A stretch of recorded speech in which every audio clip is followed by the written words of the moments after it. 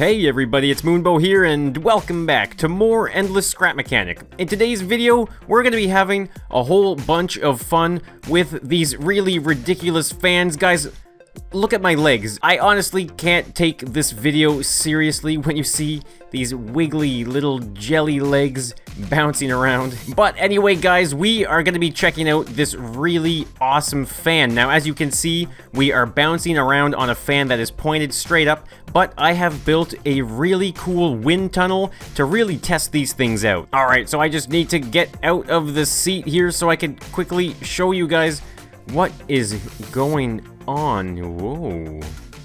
So yeah, we've got this really awesome wind tunnel here using those fans. Now we're going to be doing some different tests because I'm very curious about a few things with the wing mod and how they might interact with these fans. And of course, guys, we are going to have loads of fun in the wind tunnel and seeing how powerful these fans really are. So let's get into the video. Alright guys, so let me show you around my wind tunnel here. Now I'm really happy with this build. It is absolutely loads of fun. Now take a look at this, guys. We're gonna shut the door behind us just like so, and here we go. We've got ourselves some viewing chairs here if you wanted to kind of see. I mean, okay, this is actually not the best seat in the house. We got some doors right here. Now these doors lead into the kind of like the danger zone. You don't want to be out there when those huge fans are blowing. Now this right here is our control station. So there's a few things going on that I'm going to explain in a little bit once we finish the tour on how we control the fans and what they are capable of and the things that we can do in our testing. And now if we follow the wires all the way down this way, we can go through this door right here. Now we have a couple different areas. Now this here is extremely dangerous, guys. You do not want to be back here when these fans are on because, I mean, you can only imagine if you're on the wrong side of a fan and the fans turn on, you can kind of see where I'm going with this, right? And then we just got to back up over those wires again, and this door right here brings you to our equipment room. So while we are in the equipment room, I'm going to quickly show you guys what is going on here. So I have these smart engines right here. Now the reason why I have smart engines is because I ended up having to create some makeshift fans. Now, like you saw in the intro, guys, the fan blades weren't spinning, and that's because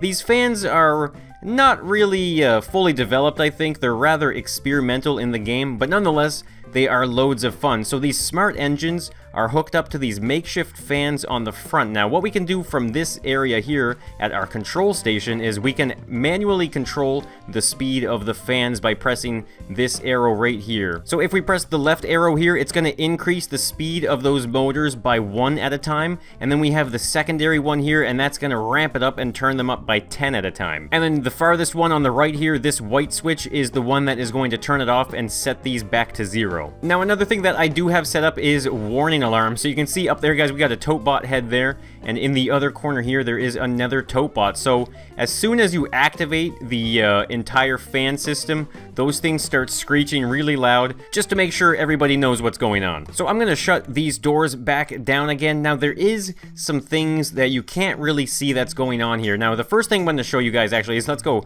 back through this door. Now these fans here, you might have noticed these are on a slight angle, and that's because they weren't quite as powerful as they thought they were going to be when you moved them horizontally. So outside there, guys, we were on it vertically, but like I said, once you transfer this energy down horizontally, they kind of lose that pep. But of course, I did find a solution to that, guys, so let's open up these doors right here. Take a look at this, guys. We got some nice glass doors here. Now this is kind of like where I had to get a little creative with the build. Now as you can see, underneath these floor pieces here, we have some more hidden fans. And clearly, as you can see, there are a whole bunch of fans, but I'm going to be completely honest with you guys. If I take my connection tool out, you're going to notice something rather funny here. Now, these bottom ones, you can see these are hooked up to something over there, but all the other ones on top, aside from these smart engine fans, they aren't hooked up to anything at all. And the reason for that is because these are just so laggy, guys. You can only imagine the physics that are coming out of these things when you turn them on. So having this many of them in a wall,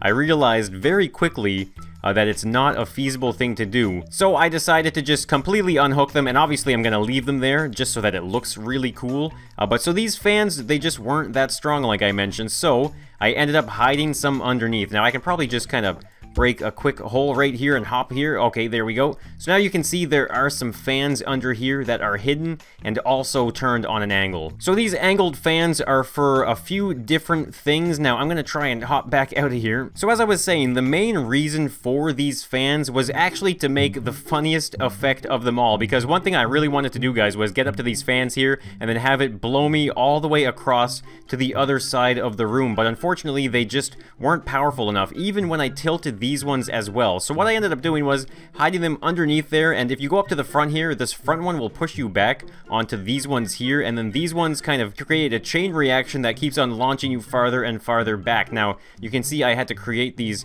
really weird slits in the floor, and the reason why I did that was because you have to actually let the air through. If you don't have holes in the floor whatsoever, then the air does get blocked and you won't get blown away. So that's basically how the entire thing works. Now there are some things that we are going to be able to test as well. So here is one thing. We have ourselves a really awesome missile that we're going to be doing some aerodynamics testing with there. We also have a wing all the way up there that is stowed away, so we can bring that down as well to do some wing tests. And over here, guys, we do have another thing that we can test. Look at this. We have ourselves a vehicle ramp, so you can drive whatever vehicle you can fit into this little area here onto the main floor and do some wind tunnel testing with that as well. And actually, guys, I do have a vehicle back here. It is my F1 race car. We are going to be bringing that in to do a little bit of testing with this. Alright, so it's time to shut this main garage door. We're going to go back through our safety glass doors here as well, and we're gonna do a little bit of testing. So I'm gonna start off with this rocket right here, guys. We're gonna do a little bit of aerodynamics testing with that, then we'll move on to the wings there, maybe bring the vehicle in, and then we're gonna just have some fun as our little mechanic here in the wind tunnel as well. Now I would not suggest that you do anything like this in a wind tunnel, because these are trained mechanics, guys, and everything is under control here. Alright, so like I mentioned earlier, guys, this is our display for the speed of the fans. Now I didn't say it earlier, but these things here are all set up to control the wing testing up there. Now we'll get to that in a moment. Now I do have a seat block right here that we can get into, and this is ideal because we have everything hooked up that we need to do some of these missile tests. Now it is good to have that seat to do the missile tests, but I do actually enjoy turning these fans on from the manual switches here. So here we go, guys. I'm gonna crouch down. We're gonna get a nice view of those fans turning on in 3, 2, 1. Here we go. Oh, it's so loud. The warning horn. And so there you go, guys. Look, you can see that we are ramping up the speed of the fans. Now, if we turn that one off and switch over to the red one, look at that. Now we are increasing it by 10 at a time, which is clearly a lot faster. And there we go, guys. We have these fans spinning extremely fast. Everything is good to go, and it is time for some testing. All right, here we go, guys. So we have the missile mounted to a bearing right now, and look at this. You can see that the wind tunnel is having its effect on the missile. Now what I've done is I've hooked up an electric motor to the missile so we can actually control these surfaces and change the wind properties. So here we go, guys. Look at this. As I change it, you can see the missile changing angles as well. So let's bring it all the way back around. Look at this. Okay, now it's making it point down really far. Do you see? I'm going to zoom in here so you guys can see it a little bit better. But as I turn it down like this, you can see the missile starts pointing up. And then when I turn it back over this way, the missile points down again. Now this is where things get interesting, and this is where the experiments start. So as you can see, I'm changing this with the electric motor, and look, it's actually changing the way the missile is moving. But I have to wonder, guys, let's turn it off here. Is it because it's the wing mod, or is it because there is just a simple block there? Alright, there we go. So I've just added some of those all the way around, and that's pretty much balanced. So yeah, so we've got these hooked up to the electric motor, and now it's time to run the test again and see if anything is different. Alright, so I am going to ramp up these fans once again. There we go. Alright, so this is test number 2 with the rocket. So we had the wing mod attached to it before, and now we're going to start running this test with no wing mod, and let's see if anything changes. So here we go, guys, in 3, 2, 1. We're moving it. Okay, it's kind of pointing up a little bit. Flatten it out, and look at this. Okay, yeah, so this is actually changing the properties of the missile as well. So it is confirmed, though, that it doesn't matter if it's a wing mod or if it's just a surface block. It doesn't matter. It's gonna make it change its properties no matter what. Alright, so we're gonna turn this off again here. Now, I gotta say, guys, this thing might not be safe for all computers. I can definitely hear my computer complaining when I turn on those fans, and that's why I turn them off every time we do this. So the wing test was the first thing that I did set up to test these fans, and now that we've confirmed that the wing mod doesn't matter, as long as it's some type of surface that's not too heavy, the fans are going to blow it around and move it. But nonetheless, we're going to do this anyway, so here we go. I'm just going to remove this wire right there, like so. So we've got a few different things that we can control here. Now, one thing that I've set is the angle of the wing. That's right. So here we can change the angle. Now look, I made a little indicator here as well, just to make this a little bit more like a control station. But look at this. We can control the angle of the wing just like that, and we'll be able to see if that changes the properties of this little suspended piece here. All right, so here we go, guys. We are going to turn these back on. There we go. Look at that. Wow, you can see the wing get affected by it immediately. All right, so this is what I'm talking about, though, guys. This is science experiments with those fan mods. Here we go. So I'm going to try and angle the fan a little bit. Look at this. So we can angle it down like that, and you can see it actually changing. You know what? We could actually just spin around in a complete circle, and look at this. You can see the way it changes on the wing mod. I love that having certain surface areas facing those fans actually changes the properties of the way it's affected in the world. Alright, so I'm sure you can kind of like imagine, you know, the wing as we change it, it's cutting through the air. Like, as you can see right here, it kind of cuts through the air, it drops down a little bit, and then if we kind of bring it back down, look at that, you can see it just kind of pops right back up again. And this is really cool. I mean, we can do all sorts of things with this fan, but I thought this would be a pretty fitting way to do it. Now, like I mentioned though, guys, it really doesn't matter if it is the wing mod there suspended. It's just gonna act the same way no matter what because of the forces being sent out from the fan. Now, okay, we're gonna turn this off here one more time, and I think we're gonna try and get a vehicle in here. Sorry, we're gonna be very careful here, guys. We just gotta, okay, you know what?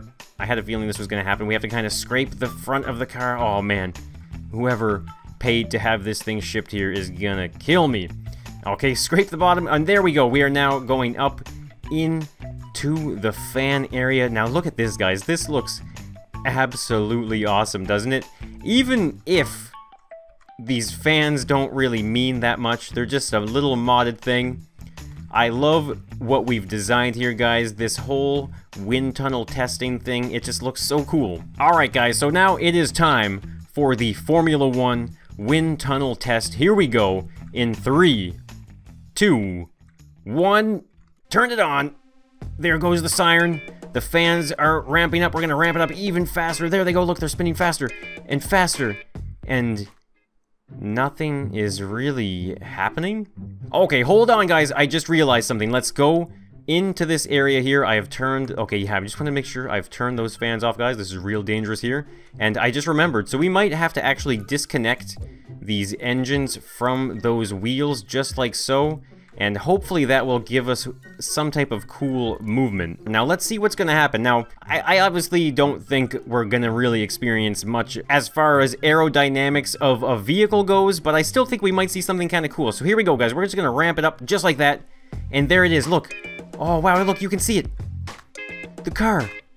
It's slowly moving. Oh, man, guys, this is actually really cool. Just look at this. We got the fans blowing. The car is slowly rolling away. And you know what? I think it's just going to kind of keep on going real slow here. Now, the reason why I did hide those fans under there was not only because I needed to be able to throw the mechanic around in here, but it's also just to kind of create this long form effect of these fans. Because when you're in the front of the fan and it blows you away, it really doesn't blow you that far. Alright, so we're going to turn this off here, guys. We are going to get rid of the F1 car.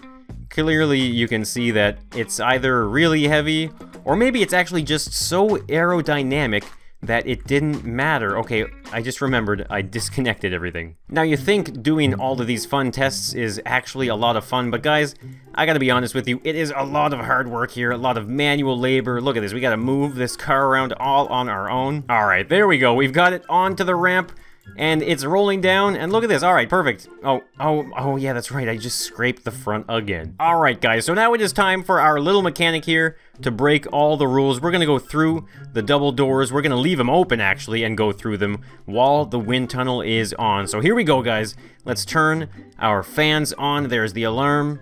Alright, ramp it up. Ramp it up even faster. We want these really, really fast, even though it actually It doesn't really matter. Okay, there we go. We've got the fans blowing super strong speeds. Okay, let's try and get in here. Oh, man, guys, look at this. Oh, I don't even know, guys. Okay, I'm just going to stay on this white line. Now, I think if we stay on this white line here, we are pretty safe. Okay, there we go. Now, this is where I think, okay, maybe not right there. The fans are going to start taking into effect. There it is. The fans are blowing us right around here. Now, look at this, guys. We could try and run towards the fan, and look, they're actually blowing us away from the wall. We can't even get to them. Now, you can actually sprint towards them. Now, this is actually kind of like some type of weird treadmill, isn't it? Alright, so now we can kind of pretend, though, that these fans are slowly getting faster and faster, and there's nothing we can do, and eventually, you can just kind of let go, and look at this, guys. The things will blow you all the way to the other end extremely fast. You know what, actually, let's open up the garage here. I wonder if it's going to eject us out the back. Okay, here we go. We're going to run up to the front right there. Let go and let it see what happens. Oh, actually, okay, well. Alright, we did technically go out of the building. Alright, so now I want to actually see what this looks like from the third person. Look at this. It looks so ridiculous when you're running, but let's try and just go over top. There it is. And wow, okay, so it really seems like it blows you over all three of them at once. Now, I think if you kind of go there, yeah, look, there it is. It's kind of like a certain frequency to these fans. They'll blow you so far away. But look, sometimes, like, you can see it'll kind of just slide you on the ground as well. Now, I think having all of these little holes in the ground has really affected the way the fans work. If they were fully exposed, it would be better, but I did want to try and hide them a little bit. So you can imagine, though, being inside of this thing, and, like, maybe, like, the switch to turn all of these fans off was at the other end here, and you had to, like, try and sprint through these wind tunnels. Okay, hold on. I can't even get through these ones. So the ones on the angle underneath, guys, they're so strong that you can't even get over them, and that obviously has something to do with the fact that they're angled up and they kind of blow you up and away instead of just flat. Now, that's what I tried to do here, like I mentioned, but even then that wasn't enough, because I was thinking that those fans right there, you'd be able to, like, kind of hop in front of them and then they would just kind of blow you away. And I mean, you can even actually sprint right to them and then let go right there like that, and that's really not that exciting, so I did have to improvise just a little bit. Alright, guys, so that is going to be today's episode of Scrap Mechanic Creations. Now, I want to hear from you. Do you guys have any ideas for